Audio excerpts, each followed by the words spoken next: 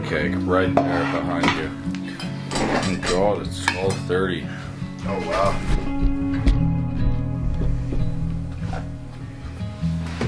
I don't know what time it was.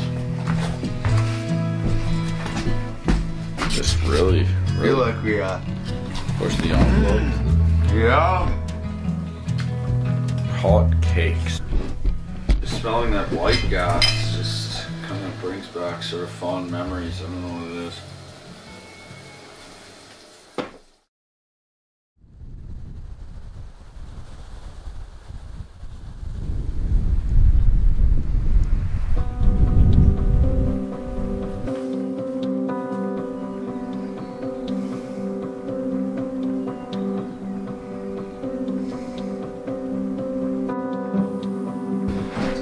Good morning.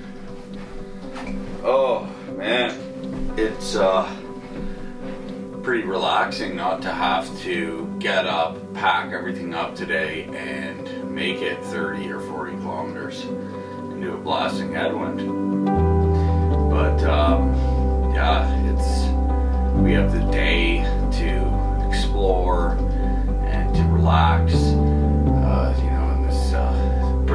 Pretty awesome cabin. Like honestly, it's bigger than I thought it was gonna be. It's really cool. There's lots of like notes from other groups and people that have visited the cabin or paddled the Seal River or where they started and where they finished.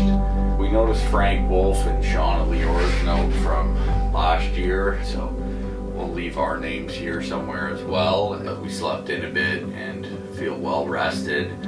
I feel like a few times in the night we woke up excited, thinking like we'd heard a bear and like peered out the windows, and then couldn't get back to sleep right away because it's just kind of a riding a high from having completed the trip and being in such a cool place.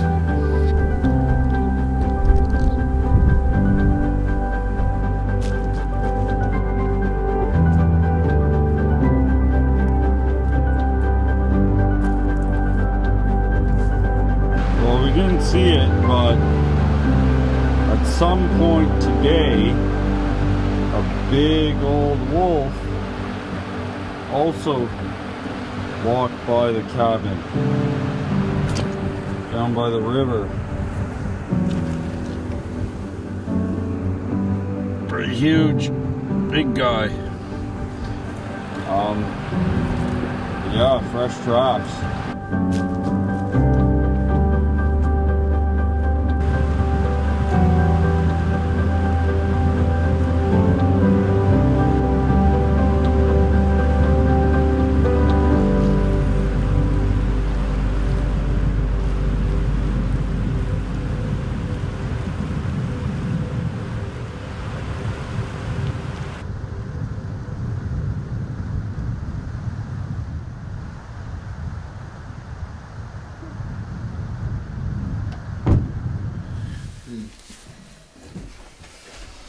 Kids. See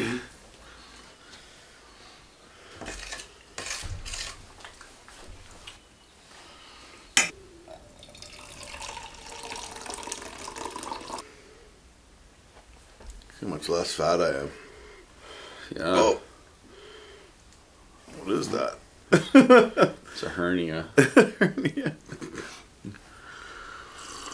You noticing that bit of a strange bite flavor, like like a hint of like seagull shit or something? No. Who cares? So we just burn this shirt. There's a hint of seagulls.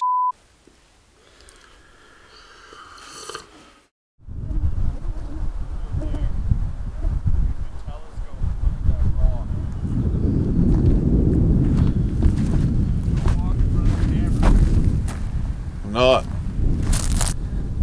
whalebone.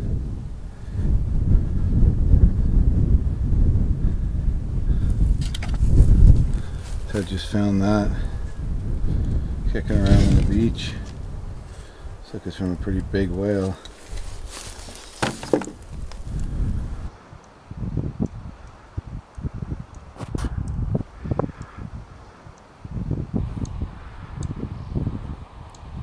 Fuel drums are a fairly common find in the north. When people travel large distances by snowmobile, they'll often just strap one of these entire drums to their comatic sledge and pull it, and then affix a pump to the top to pump it out to refill, because when you're traveling 200-300 miles by snowmobile, you need to haul a lot of gas with you. And also for planes, bush pies will cache them sometimes. Prospecting camps will have them delivered by float plane to refuel their choppers, and for heating as well. Some areas where there's no wood in the Arctic, they need to heat with oil, and so these will carry aviation fuel, just straight, typical unleaded gas, things like that. Diesel even.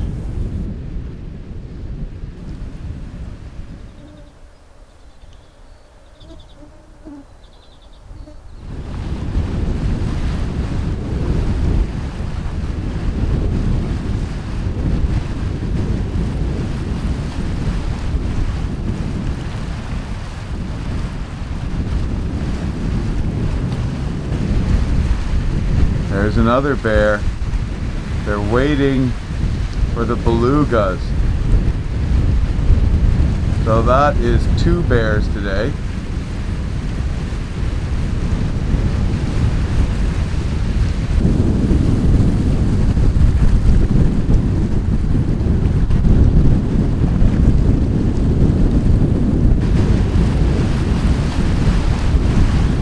Well, now that I've seen the polar bears out there at sea hunting belugas, I couldn't see any belugas, but as I started looking more carefully, I'm seeing, you know, water shoot up that's not breaking whitecaps, that's just beluga whales breathing in their blowholes. But I'm seeing for sure that there's multiple beluga whales out here right now too.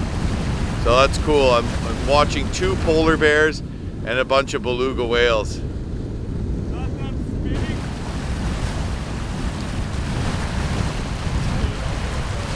Yeah. Whoa, there's the bear. Right in front of me.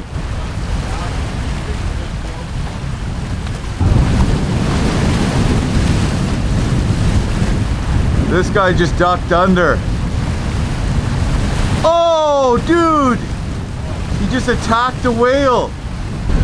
So we're literally just being entertained out here on the shores of Hudson Bay by watching a bear hunt belugas. And we're watching it swim around from place to place, and I just saw it pounce on one and make a big splash. It's really far out there, so it's hard to really get zoomed way in on him. But I'm almost kind of using my video camera as binos to watch the action happening. Close to shore that time.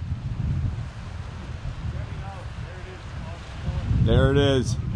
Yeah.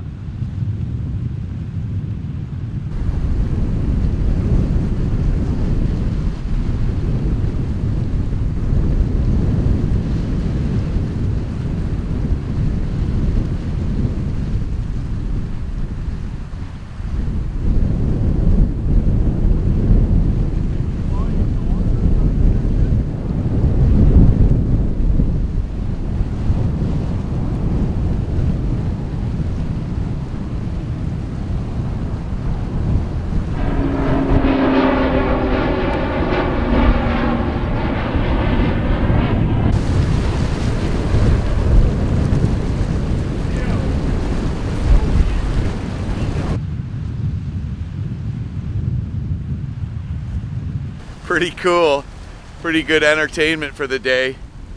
Watching polar bears hunt whales on Hudson Bay. How cool is that? Well, Jim and I are just standing here not far from our cabin, and we're observing polar bears that are quite a ways off, but not that far really. You know, but they're out there hunting belugas, and we did see some beluga whales. Their white backs kind of come up. It's hard to decipher between the white caps of the waves and the belugas, but sure enough, you can definitely see that super white back, and then also like their blowholes blowing like a mist in the air. And then we saw polar bears out there in 2 occasions. This one's just sitting kind of on an island far away, and the other one was like swimming and floating on a sandbar as the tide come in and was trying to hunt these belugas. So pretty freaking cool. That's 5 bears we've seen now. A mother and 2 cubs yesterday, and now 2 other solo bears here. Pretty wild stretch of coast here, and just so many polar bears. It's hard to believe, really. It's amazing. Just really fortunate to be out here witnessing this. Just like, it seems hard to believe, but amazing.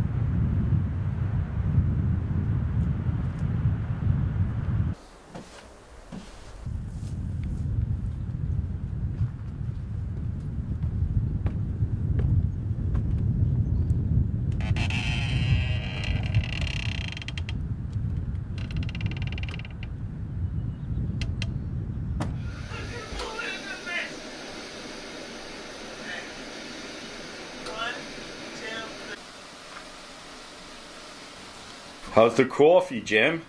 Pretty weak. Do you have coffee left, Ted? I do have coffee. Maybe I should add a little more. What do you think? Yeah, add all of it.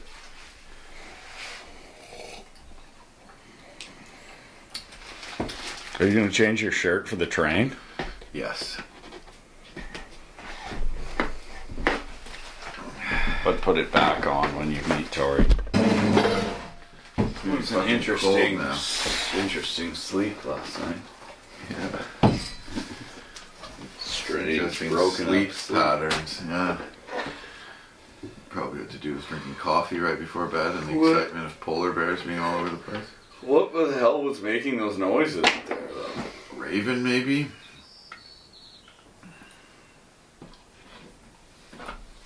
Why don't you name your son Raven? Is that a name for a boy? I think maybe it's a girl's name. I was thinking about Seagull. How about Juniper? Isn't that some famous person's kid's name or something? I don't know. Don't push it down yet. Just mixing it around. What's the year again? Ha! 2021.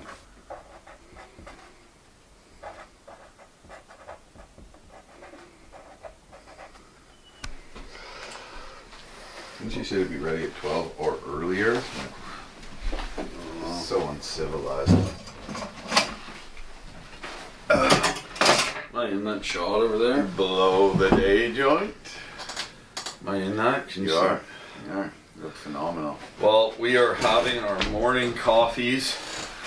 We rationed the last couple of flakes of creamer for 25 days. We still had some for the last day. Quite a skill, as Jim was mentioning. Probably near the most important on the bushcraft survival list is your ability to ration creamer by eyeballing it, dumping it out of the corner of a Ziploc. For 25 days in advance from day one. Right. When kept in 2 separate bags. Right. Ted had a bag and I had a bag. Ultimate survival skill. Right. It's much more important because, like, really, I mean, if you screw up something like that, you run out of coffee, you run out of creamer, like, people go irate and the expedition can be quickly ended with a knifing. It's not. Ugh. Breakfast at the cabin. Well, we leave today. Our boat shuttle is going to be here at 2 o'clock, but they requested we are ready, have everything ready by around noon. And just in case he's early and just so we don't leave him floating out there, we're going to have to paddle out to meet him because it's too shallow for him to bring his boat and motor in here and risk damaging it on these rocks. We'll have to navigate the gauntlet of polar bears as we do this. Kind of funny, but actually true. We're out there swimming around yesterday, like diving under for, you know, multiple minutes at a time, hunting belugas. And I do hear the wind picking up pretty significantly. Hopefully that doesn't become an issue and he's not able to get us. It would really suck to like pack up, get ready and wait and then him not come because of the wind. Hopefully it's manageable. It's a nice day, but it seems like maybe there's a little bit higher gusts, at least right now. But anyway, yeah, hopefully we can make it out and everything goes smooth. And we have a safe journey back to Churchill. Right. What are you doing? Taking packing up.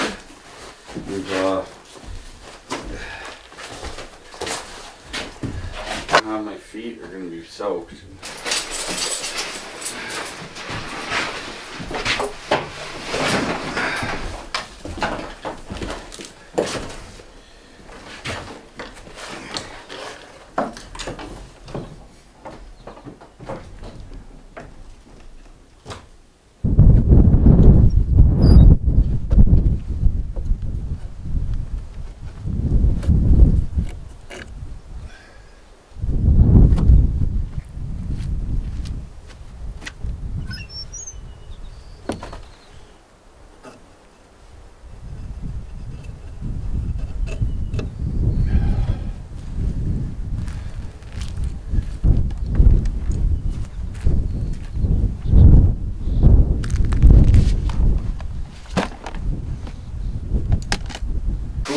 like a telescope here, and we've been able to observe the bears and belugas at huge distances we couldn't otherwise with our camera. I think one of the coolest things is not just seeing a bear, but observing their behavior in their own habitat. You know what I mean? Absolutely. Like we're not just seeing bears, we're watching how bears interact with their cubs, or watching how they hunt. Anyone that needs a maid, Probably not a good idea to hire me.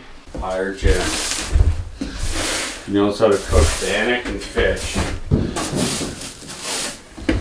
That's about it. You have a gun. I think that's gonna be good, eh?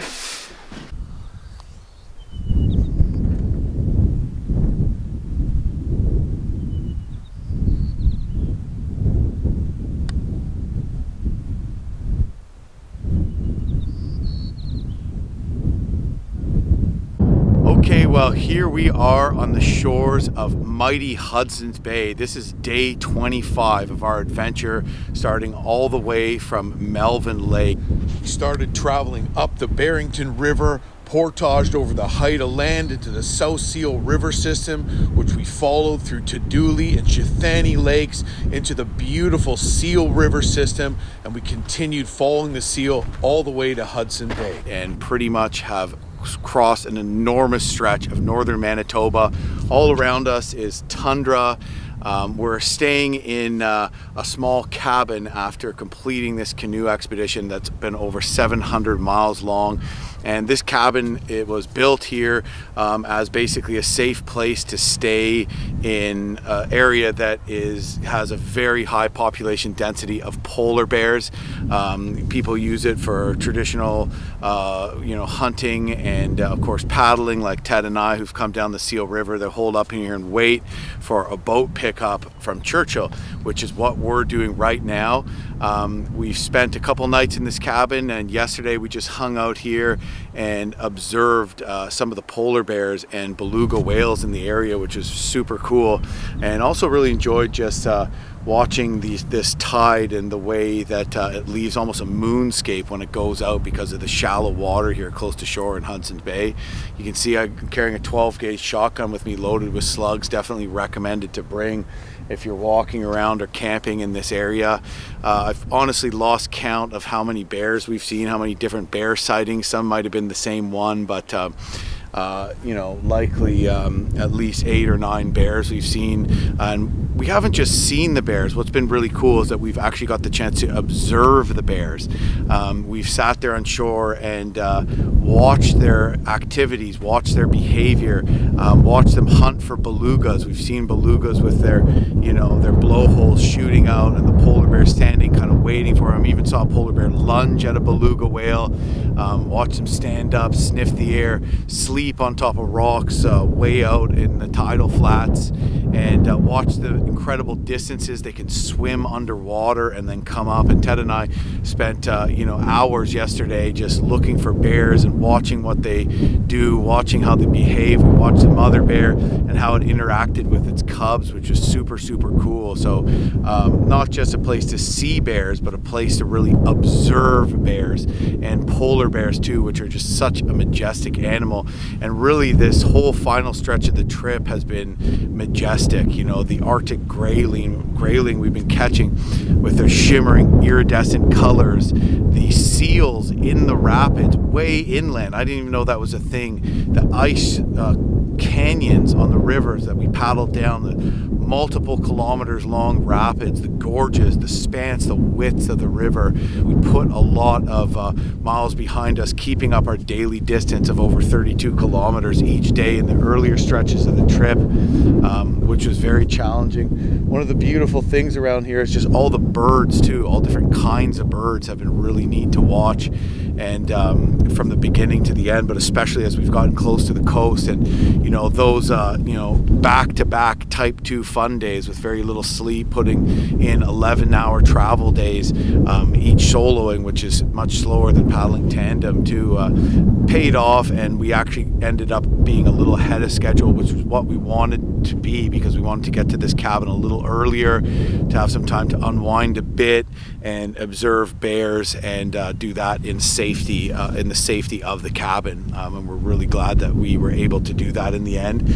Our boat shuttle pickup should be coming in a couple hours or something like that. Yeah, 1 or 2 hours. So we've basically just packed up the cabin, packed up all our gear, given it a good sweep. We've closed the window shutters, which are studded with very many nails to keep the bears from smashing them. We're going to close up the door, put an entire extra piece of plywood with nails hammered through it, and close the big huge latch, I guess we'll call it, that closes the door and basically keeps the bears from breaking into it and trashing the place. We're actually going to have to portage all our gear and canoes to the river and paddle out to meet Jack Batstone, who's a legendary northern person from Churchill. He's the one that is the guy you call if you want a boat pickup from here. He knows what he's doing, essentially risking his life even to come out here. This is no easy task, navigating Hudson Bay, which can be, you know, throw up some massive waves. You have serious tidal things, shallows, boulders everywhere that you got to watch out for. So he can't come in here because it's just too shallow. So we're gonna have to paddle out to him. Probably we'll paddle out to him and might even see a few beluga whales. Later in the season, the belugas show up in massive numbers. I already probably saw, oh geez, I don't know, but at least 20. Just their blowholes and just their backs arching out of the water like that. And that's why the polar bears are out there hunting them. And Ted and I both hope that the polar bears are getting food, because, you know, getting belugas, because that's less likely of a chance that they'll decide to, you know, turn their attention to putting us on the menu.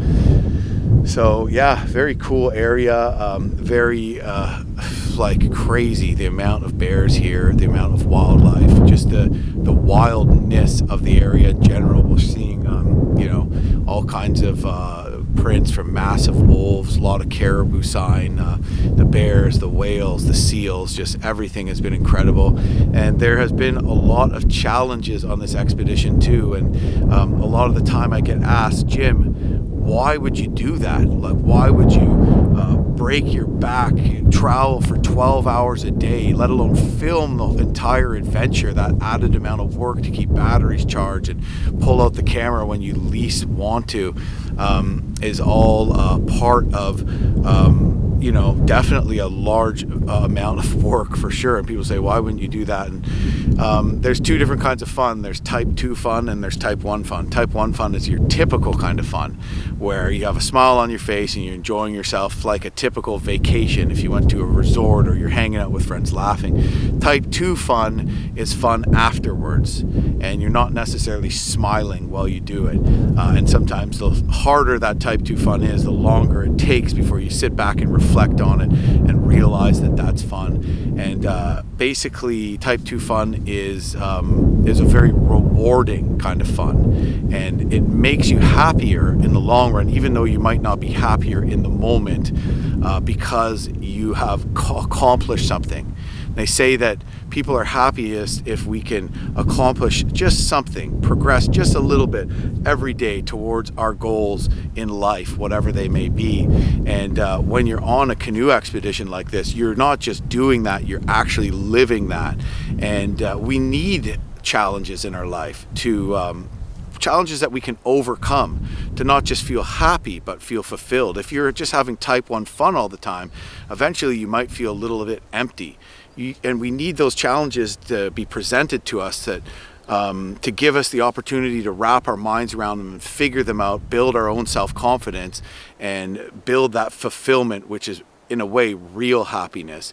And that is what this trip does in essence. And when you do that in an incredibly natural setting, it really kind of draws you closer to your own roots and your ancestors and the way indigenous people traveled and survived here, and you get a window into the life of animals, and you really feel this incredible feeling of freedom when you're completely relying on yourself for everything, like you're doing when you're on a wilderness expedition. And to see wild areas in their natural state is incredible. A lot of times we forget how good the fishing is, or how many animals there are, or how remote some areas still are on this earth, and what it's truly like to be in those places. And those places are getting smaller and smaller with every passing day. So I feel extremely fortunate that I still live in a time where we have these natural environments that are true wilderness areas, and I hope that we can actually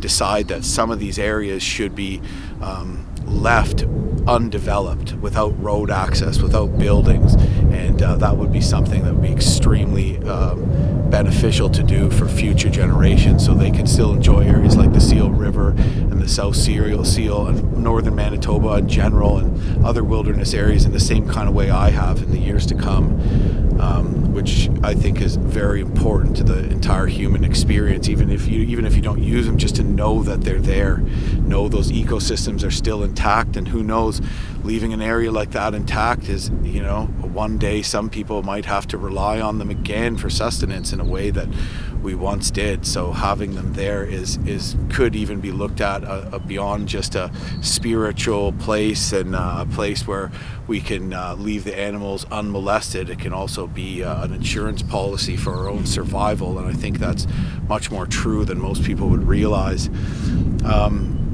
And what a trip, traveling upriver, hauling up the Barrington River, just wading up rushing rapids, going around boulders, paddling up them when we could, navigating by compass over the Height-of-Land that divide the Lake Winnipeg and the Nelson River and into the Seal River watershed. So traveling from going upriver to then going downriver is a really interesting way to see and feel the land and get an understanding for the way the land lies and why water flows the way it does. And because of that elevation, is something that kind of teaches you things in a very practical way, much like you can read about polar bears or hear about them, but when you actually observe them doing something and observe their behavior, that teaches you something about them and about their lives, gives you a window into the fascination of their own abilities and their own lives in a kind of a way that a book or even a documentary never really could. The world is not in your books and maps. It's out there. So I feel very fortunate, very thankful for that. And then, of course, heading across some of these massive lakes, Big Sand Lake, absolutely massive, and having these challenges of enormous distances to paddle and being exhausted at the end of the day, knowing you're probably only going to get to sleep for 4 hours before you have to do it all again, and then having these gusting winds, these scary winds throwing at you, threatening to pin you down in one spot for multiple days as your food resources dwindle, not being able to travel, but being able to overcome that by building a catamaran, by putting our minds together and building a sail so we could travel large distances in this massive lake and these huge waves, and then dealing with the extremely high water we had in the earlier days of the trip on the South Seal, where, you know, rapids were completely flooded into the trees, having to portage things we wouldn't normally have to portage, and having to scout things that were very challenging, wading through flooded forests, and a lot of the rapids being way more challenging than we thought they were going to be.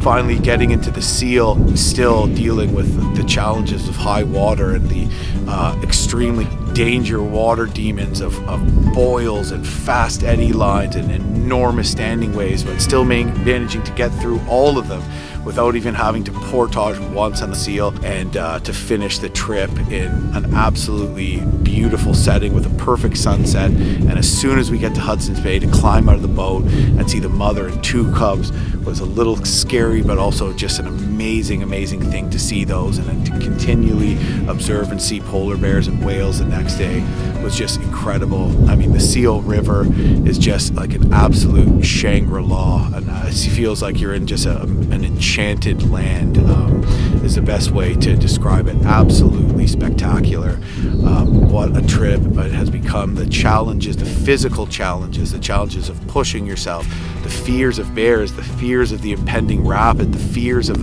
what challenges the high water did and would present in the days to come, and the interpersonal challenges of being able to get along with another person like me and Ted have done out here and overcome arguments that we've gotten in a few times that were, you know, heavily brought on by just, you know, exhaustion and hunger and other, you know, fears of things we might face and disagreements, and being able to get through those things and get over them, even though, you know, we might be enraged with each other at the time, is another challenge and another real skill that you have to have when you're out here, to be able to mentally work and travel with other people, on top of the challenge of the actual skill and sport of canoeing, and on top of the mental grit and physical grit you have to get through. You also have to be able to deal with other people and all of those things. I don't know if we did amazingly well on all of them, but here we are at the end, and we're both extremely happy and extremely proud of ourselves for our accomplishment, and closer as brothers when it's all been said and done too, which I think is about the best thing you could possibly ask for. What an adventure.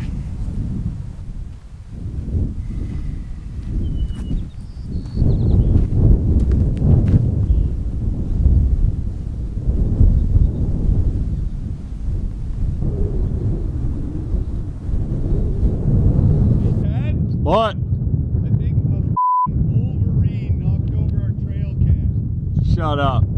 Yeah. My trail cam, the smudge marks right across it look like it could potentially be from the nose of an animal. The trail cam was knocked over last night. It was on top of that rock, strapped to the frame of an old metal chair, and in the morning the chair had fallen over. Well, it hasn't been extremely windy. I looked around at first and I didn't see any polar bear prints around it or anything, but now as I've come to collect it, I see what look like wolverine claw marks, and wolverine claw marks as the animal is jumping to get up onto the rock, because there's no claw marks around there. So it looks, because of those claw marks, it would have jumped as opposed to walking around the rock.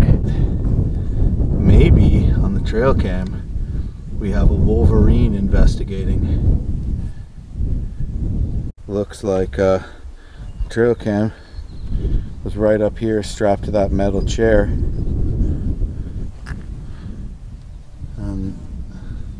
There's the print, so it looked up, it jumped right up there.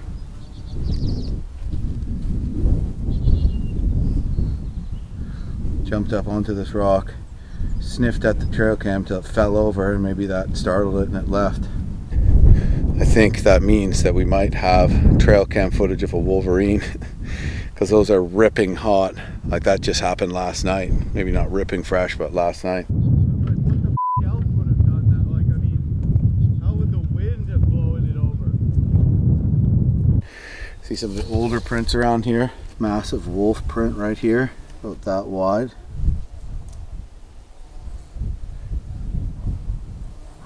It's really cool to actually, that's quite an old print, because you can see stuff that's growing in there, but it's quite cool to just like actually feel the print, especially in a fresh one, and it almost feels like you're feeling the wolf's real paw and claws. It's like super cool just to feel the print. Feels like you're touching the animal. Let's check out the footage. My trail cam. Yep. Oh, you can barely see it, but guaranteed wolverine.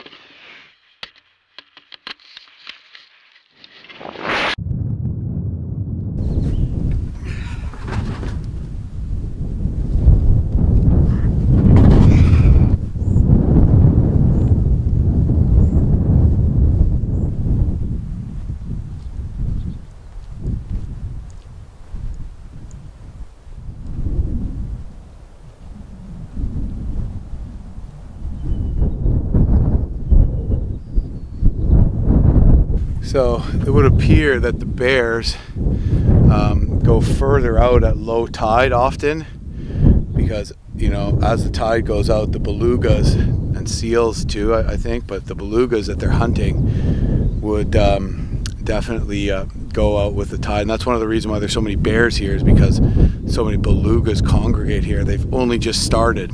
So I imagine at some times of year there'd be more bears and definitely a lot more belugas than now. But yeah, it looks like the bears go out with the tide to stay in the deeper water because the belugas need the deeper water, and as the tide comes in, the bears get closer and closer to the actual physical land as opposed to wandering the tidal flats so much.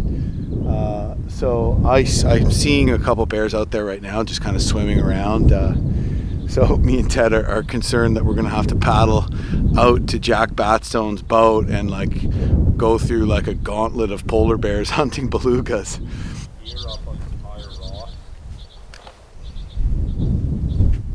Well, I mean, how long till Batstone even gets here? Well, pretty soon. Yeah. Probably like 1. Right.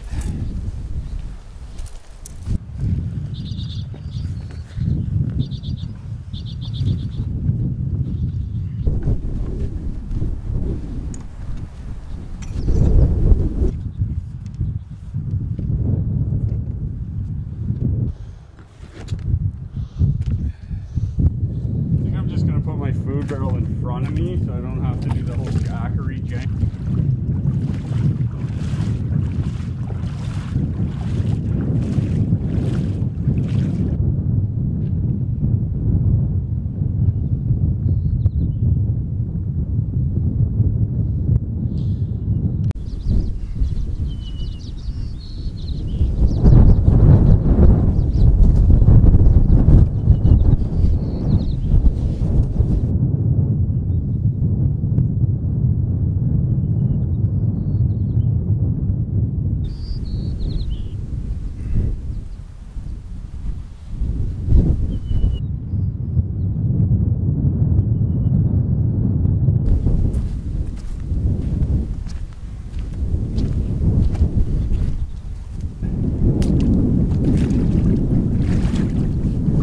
So we got our boats loaded up and we're just waiting out here as the tide slowly comes in, just slowly moving our canoes up as the tide comes in. As soon as our boat shuttle gets here, he's going to be out there close to the mouth of the river and we're going to jump him and paddle out, and that's the plan. So we got everything loaded in there kind of like in a decent enough way, and we'll have to unload it so hopefully there's not too much chop or things could get interesting, but he should be here literally any minute. First 2 attempts for falls, yeah. Alright, I think we're in the shot here. Yeah, we are. Our ride is here, Ted. See a boat way out there. We see a boat coming in from quite a ways. Yeah, that's gotta be our ride, dude. Yeah, I think you're right. Yeah. Cool. Alright, well, let's get going. Oh, come on, you bastard.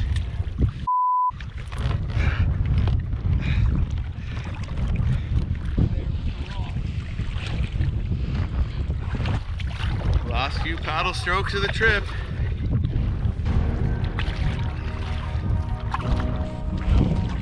Well, we are off. We think we see our shuttle. Looks like he's waiting, Ted. What? Looks like he's waiting out there. Looks like a ways out. Right. Anyway, we saw him come in and we are paddling out to meet up with them. It looks like the conditions are pretty favorable. We have, you know, tailwind coming from shore, so less opportunity for it to build going out to him. And so that's good, but it might get a little hairier out there. We will see. Well, we're gonna have to paddle a ways out here. Just because the way the tides are, there's just too many rocks, too shallow for him to safely get in here. And if you wreck a lower end in a prop when you're out here, we're not getting home. So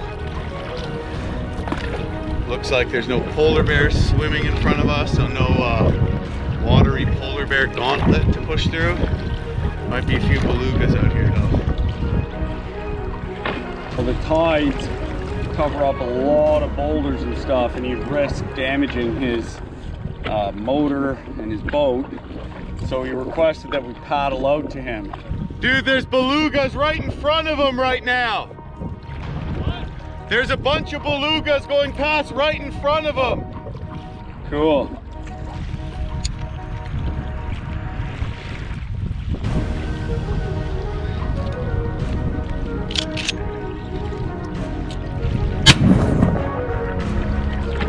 Jim's just shooting a thing saying like we're gonna come meet him. Just let him know we're here.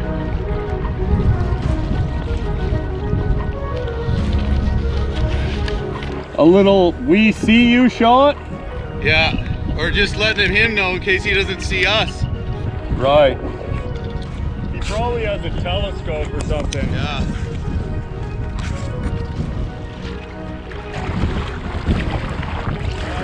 Yeah, he heard it. Here he comes. He sees us.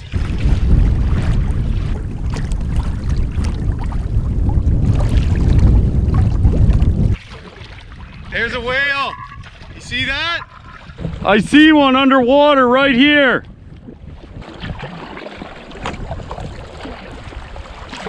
Can see belugas right in front of us as we paddle out here.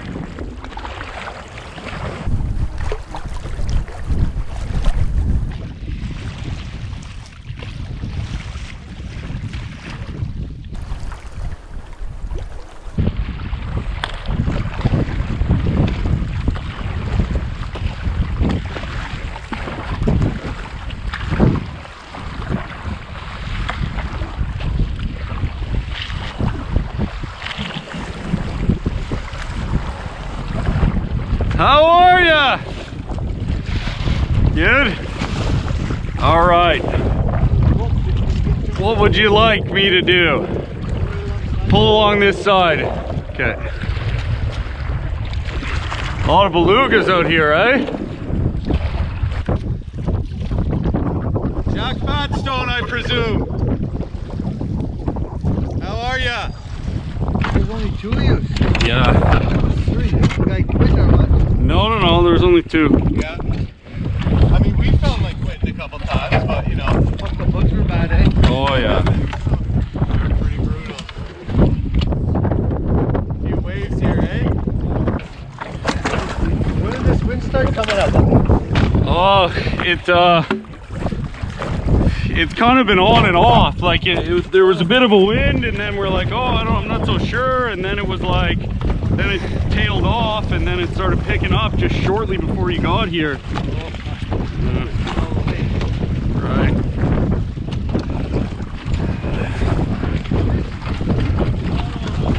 On the seal, we got a bunch of grayling, but it was pretty slow, eh? Not on us. On the seal, we got a bunch of grayling, but it was pretty slow, eh? Yeah. A lot of seals need to eat out there, I think. We came all the way from Melvin Lake, so like just north, about 70 kilometers north of East Rapids. But we came all the way from Melvin Lake. So Okay. Maybe we'll tie it on top, eh? It's not going to be that good, you know, if we got a lot of time anyway.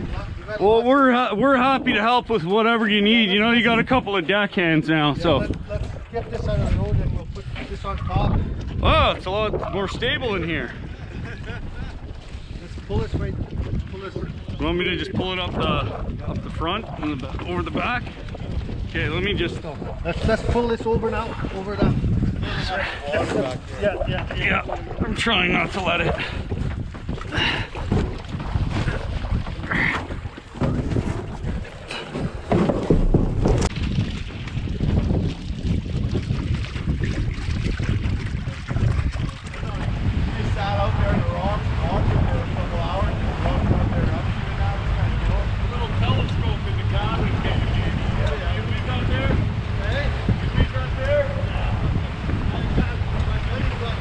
I was going to say, you guys never paddled like down to your factory, eh? No. That's a good trip. Oh yeah? Yeah, there's a lot of people doing it, eh? Yeah? That's the Nelson? Route, eh? Pardon? Is that the Nelson or? No, yeah. Hey.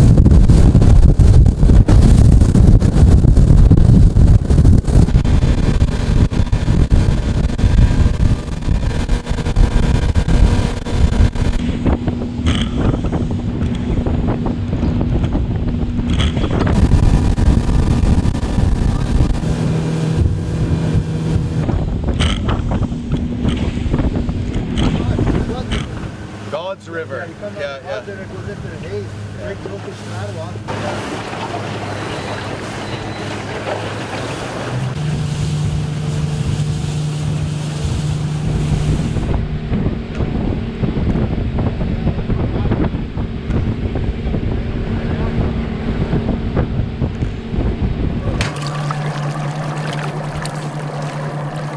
Hey Ted, look. That's a good one there.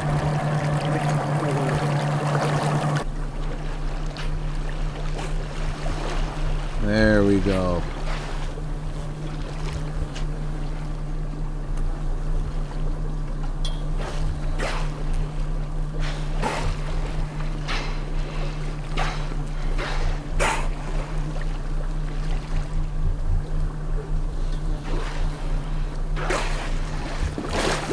Baby one. Well, you guys should just get up at 5 o'clock tomorrow morning and jump in your canoes and paddle out.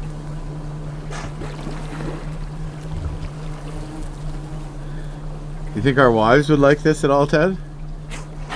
Can't tell them about this. We can't tell them about this or they're never going to let us go again.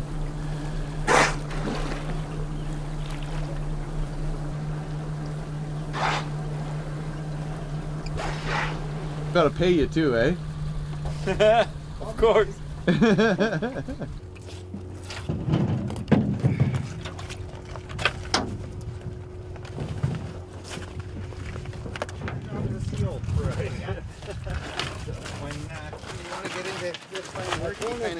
it where you can, right? So that's all they have.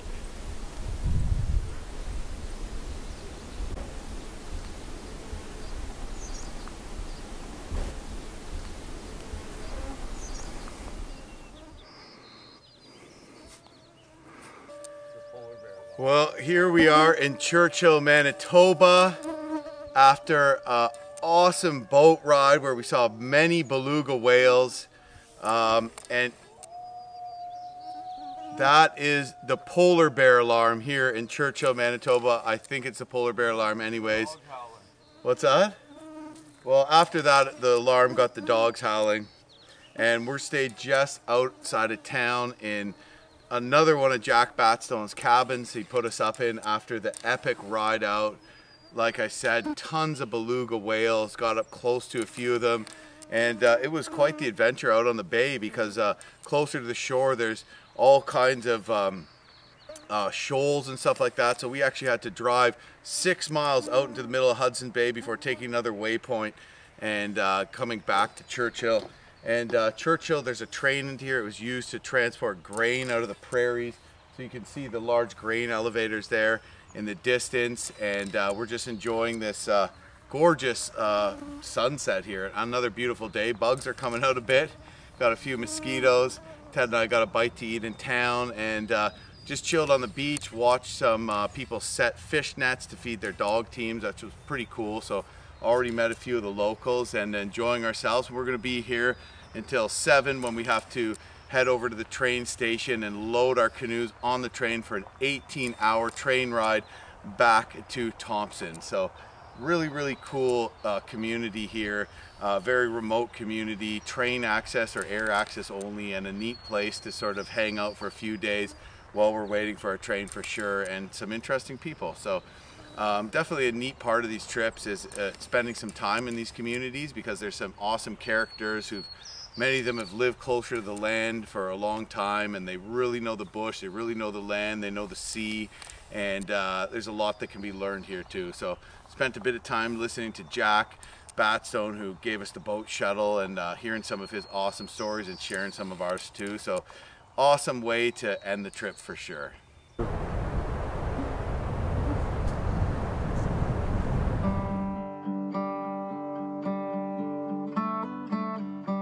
Were funny and in, so they couldn't fly any to do the whole trip. Right. Look at this guy, just a great backdrop away from it. 62 or something like that.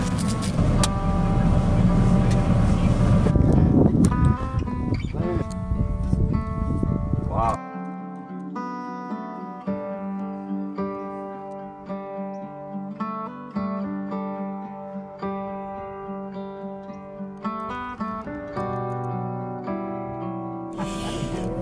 Here, these are the traps. They trap the bears. They put them in.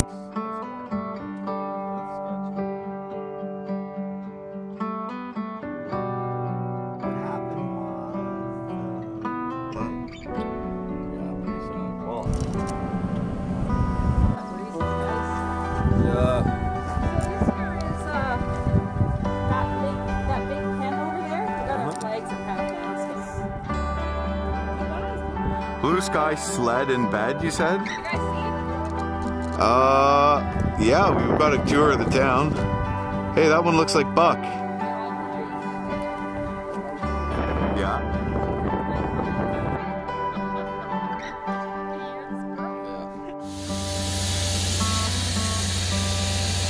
Wait on, you guys going to Winnipeg or Thompson? Thompson.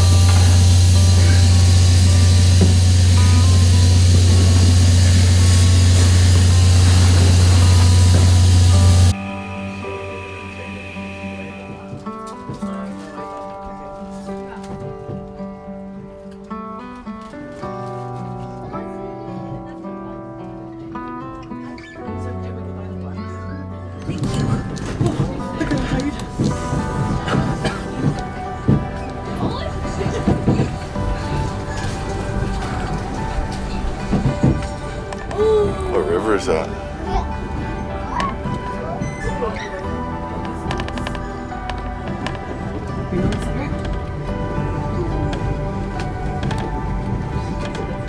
See the train turning here? Yeah.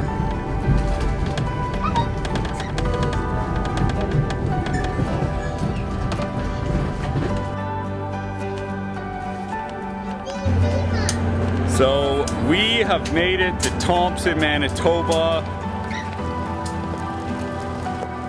And there he is. Jim picked up our